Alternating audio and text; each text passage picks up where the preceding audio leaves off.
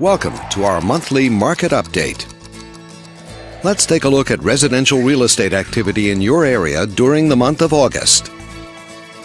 The number of active listings was down 10% from 1 year earlier and down 9% from the previous month. This smaller inventory means that buyers who waited to buy may have had a smaller selection to choose from.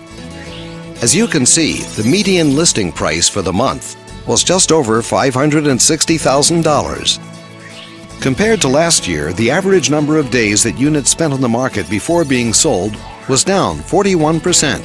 This lower number of days may signal a positive trend in the local inventory turnover rate. Meanwhile, the median sale price was just over $490,000.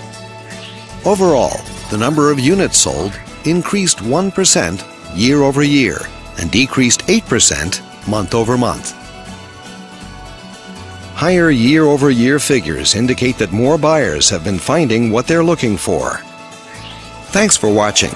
We hope you use this information to make smart, informed decisions in your upcoming real estate transactions.